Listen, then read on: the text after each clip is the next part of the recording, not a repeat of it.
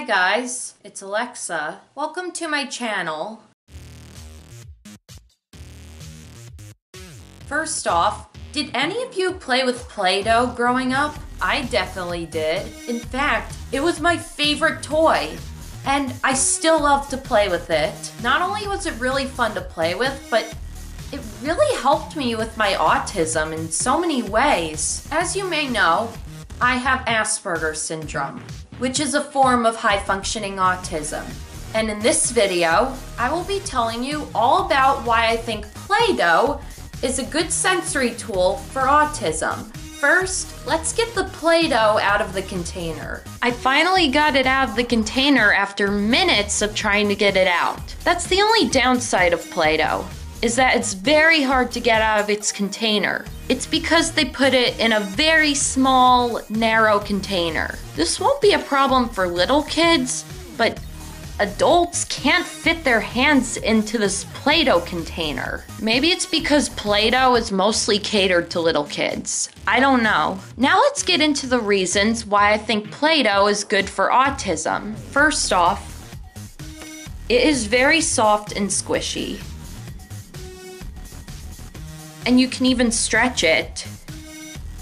Ooh. Yes, very stretchy. It's not as soft as slime. It's more of a firmer type of soft. Kind of like a putty, but it's still a great stress reliever. I could squeeze this all day. Squeezing and squishing Play-Doh makes me feel more relaxed. It's like a stress ball. A very moldable stress ball. That's another reason why Play-Doh is good for autism, is because you can mold it however you want. People with autism, especially kids with autism, oftentimes have a vivid imagination and love to create things. I think Play-Doh is a great way to use your imagination and be creative. You can build things with Play-Doh just like you can with clay. I'll show you an example. I'm going to use this Play-Doh to build a dog.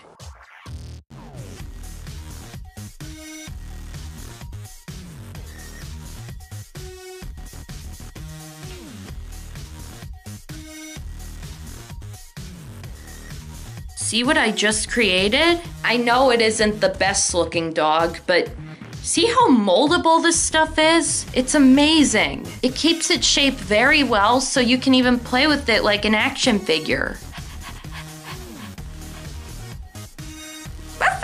Not only that, but it's satisfying to smush your creations after you're done with them. Another great thing about Play-Doh is the smell.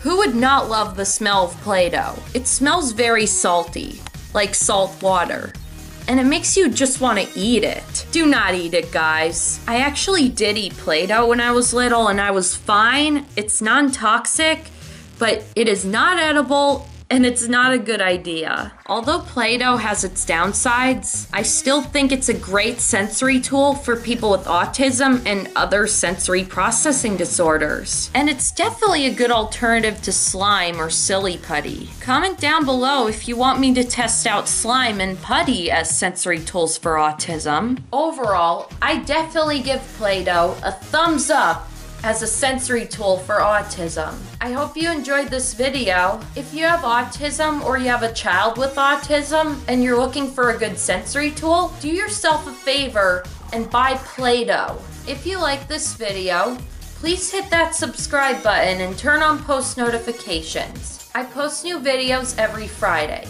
You may also follow me on Twitter at Alexa_Girard98 and on Instagram at Alexa_Girard. If you have any questions or requests for upcoming videos, please comment them down below. Also, do you have autism?